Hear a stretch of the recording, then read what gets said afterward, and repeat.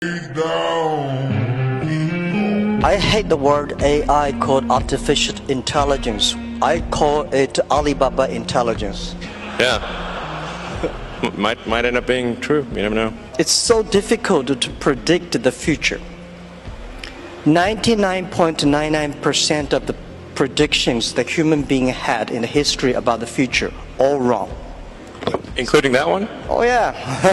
Only, the 0.00% of the prediction are right. They're right because by accident. Yeah, but it's also true that 80% of statistics are false. Yeah. So my meaning is Cold room. Come on, guys. That was a joke. Actually, I'm not interested in Mars. I just came back from there, so. And I'm not that fond of the Mars because I think it's easy to go to the Mars when you go on the top of the hills of the building.